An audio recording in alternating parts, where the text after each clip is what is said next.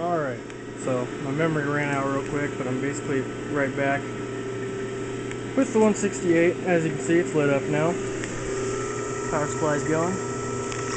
Got our current over here. It's at about 10 amps tube current right now, which isn't too much. Phase converter, hoses for water, going into my drain in my kitchen.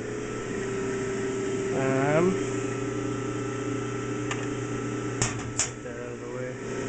So here's the laser. This is the output end. This is the cathode. Water's flowing in here. Goes down the tube through the magnet. High voltage. And there's the anode end, and you can see a little bit of laser coming out from the high reflector.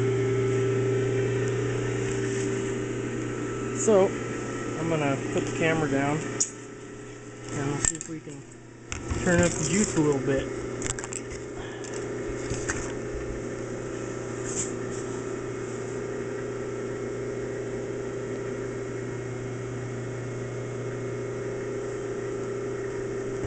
Now I can only go up to less than half power with my current setup because the breaker blows, but as soon as I get a better breaker put in, we'll get a lot more power.